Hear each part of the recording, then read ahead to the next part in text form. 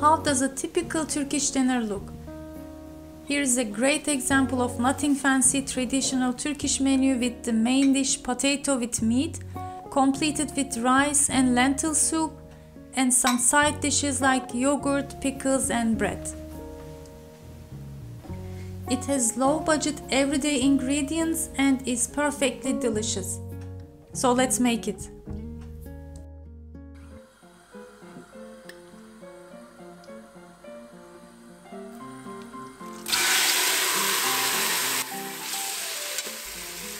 I begin with cooking my meat in pressure cooker. After sauteing, I added hot water and continue to cook until it is soft. If you don't have pressure cooker, just use a regular pan. It will only take a bit more time. For the pilav, I'm soaking 2 cups of long grain rice in hot salty water.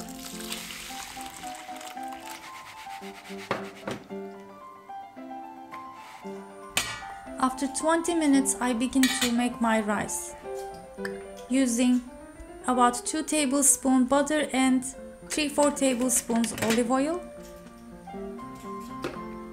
And meanwhile, my meat was already cooked and ready for the potato dish.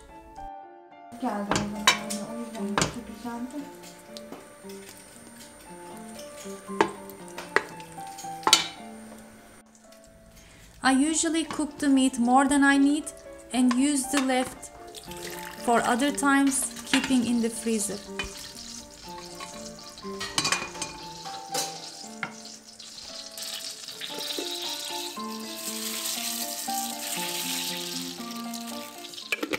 You can make your rice plain, but with the nutty flavor and the color, I usually prefer to add some orzo pasta.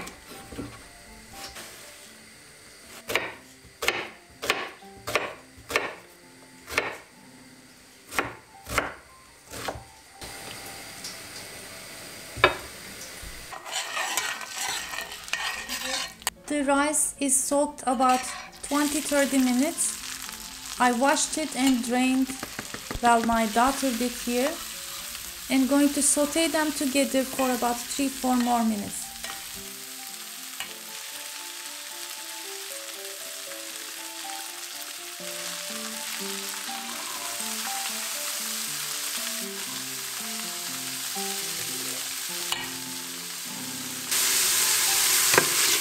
Kastamonu'da da yine bir şey söyledim, tamam mı? Anneannem getirdi ki söyle. There are many different methods cooking the rice, but sauteing it always gives some nice more flavor, so I prefer this. How do you make yours?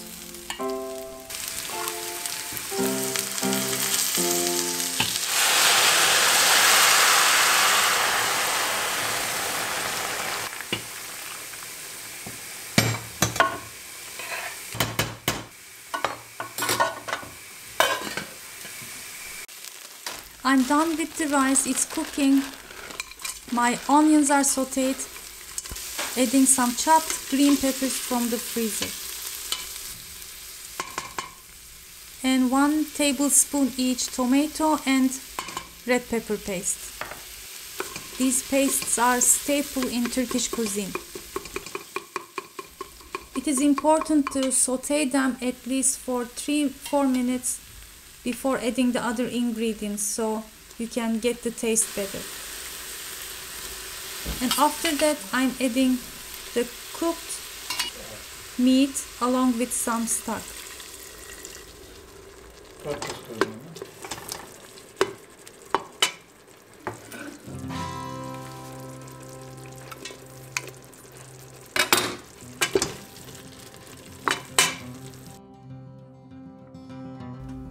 Sometimes even a small help in the kitchen is very meaningful, especially when you are rushing. And thankfully I had my daughter to peel the potatoes. Just cut them into about 3-4 centimeter cubes.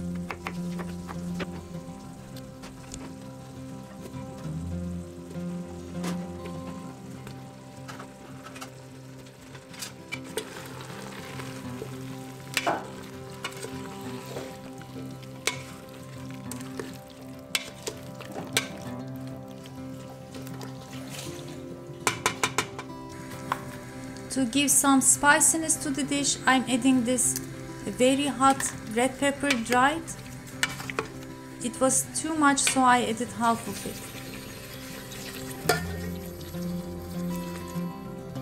Filling with hot water until it covers and cook for about 10-15 minutes until potatoes are soft.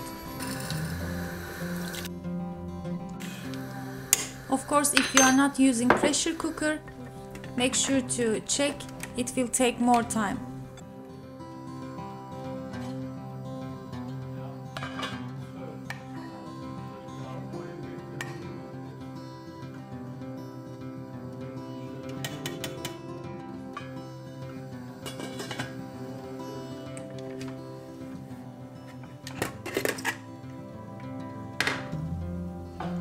Checking my potato dish. It looks very appealing and was perfectly cooked.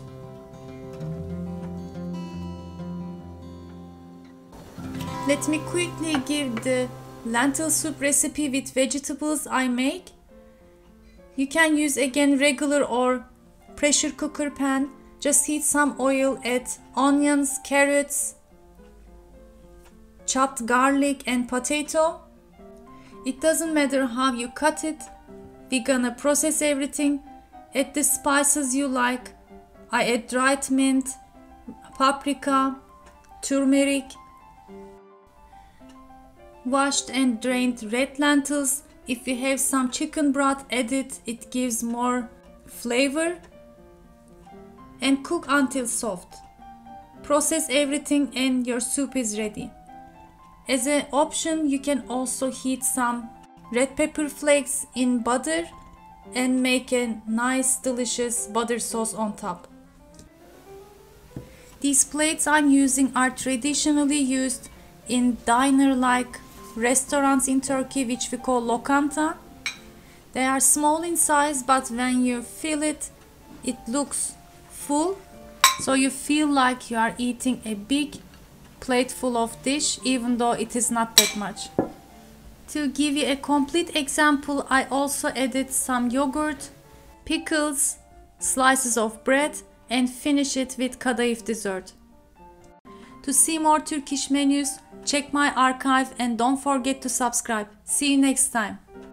Afiyet olsun.